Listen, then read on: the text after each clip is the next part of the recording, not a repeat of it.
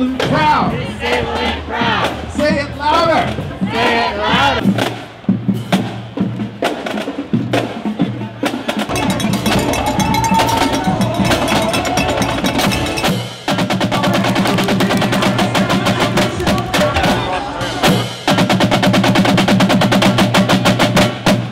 Everybody clap your hands. Clap, clap, clap.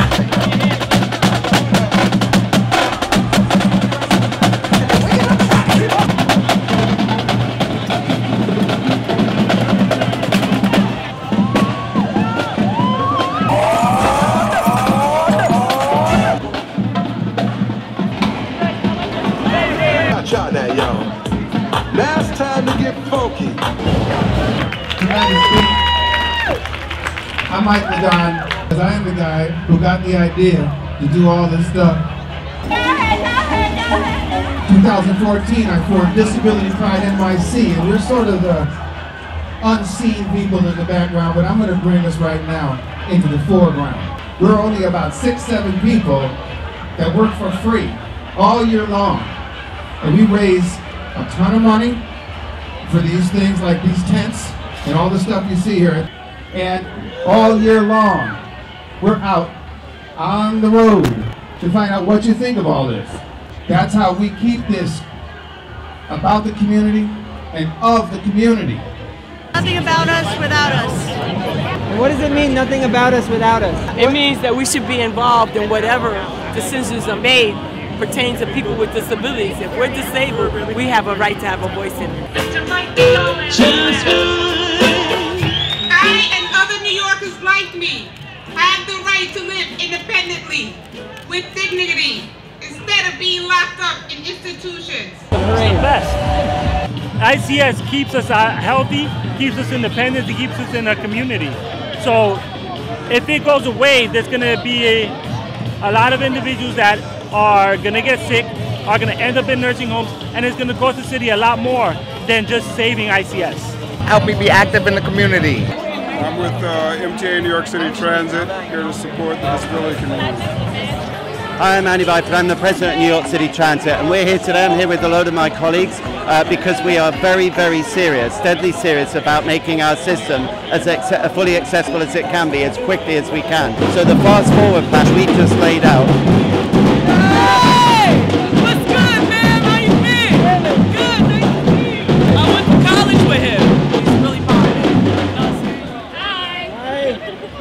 We're the New York Rangers sled hockey teams, both the adult team and the youth teams. Yeah, we're sponsored by the New York Rangers. We got Tom Layla, a former alumni of the team. Best thing is that we're hanging out with all the Rangers sled hockey team.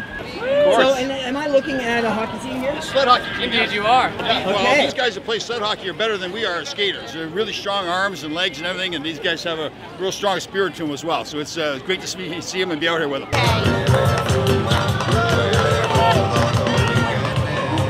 Theater Group is a nonprofit that provides creative and social outlets through theater arts for individuals with developmental disabilities. Yeah! Woo! Flyers about the New York City Commission on Human Rights, disability protection.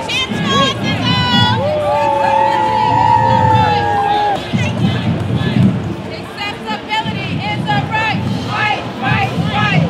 Accessibility is a right. Right, right, right.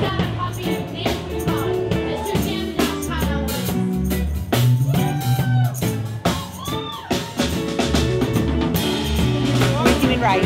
That's our president. We are involved in actions and demonstrations and lawsuits, whatever it takes. We are still fighting the fight to stay out of nursing homes. We've made progress, but we have a lot of work to do. Even simple things like curb cuts.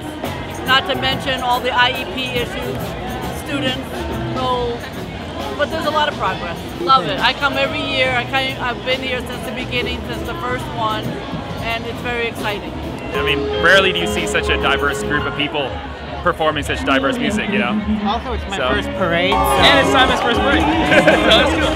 There are more than 1 million people in New York City with disabilities, living with disabilities, and that number is going to get a lot bigger as many of us become seniors. This minority group has to start building our power. My mom was disabled from the time I was 9 years old. A single mom. I know what it's like for a person with disabilities to try and raise a family. I started with the English college school when I was 3 years old. And that's about 43, almost 43 years ago. What's up, my man? Having people come out to the parade and seeing the community as a whole instead of in singular buckets has actually helped us be able to advocate on a bigger scale. Get people involved in voting, get people involved in government, and show that we can be the leaders, we can be the council members, we can be the mayors, we can be those commissioners, because that's the only way we're going to change.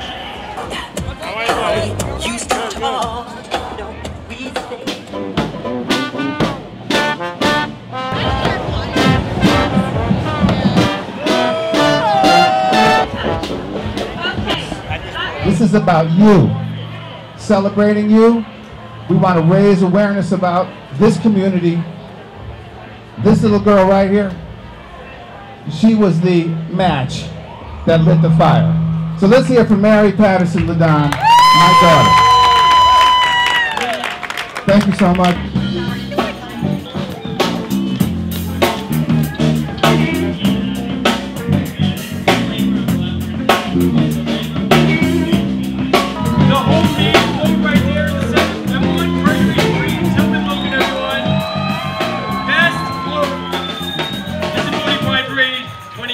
We're very honored to have Judy Human here as our Grand Marshal. She is an icon. So whenever parents have their children come up to and see disabled people and try and say why are they in a wheelchair or why do they have this ailment or whatever, please don't pull them away and let them ask the questions to the disabled people. My wheelchair doesn't define me. I am my own person. Thank you. We all experience disability, so why not make it a beautiful thing? And so we should spread the message now for access and healthcare and everything that a person with a disability needs now, because eventually, able-bodied individuals, you'll be there too. And we're all unique, but we all matter. We all matter. So flip that narrative and know that your disability is powerful. I am a teacher. I work at a daycare for 3 and 4-year-olds. I just got my master's in special education.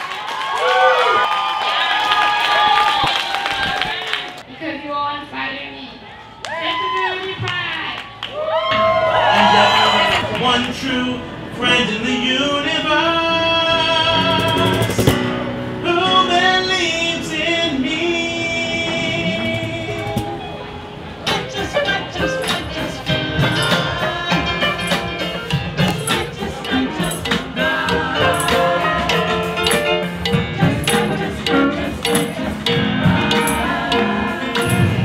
Thanks. How's it been so far? How's your day so far?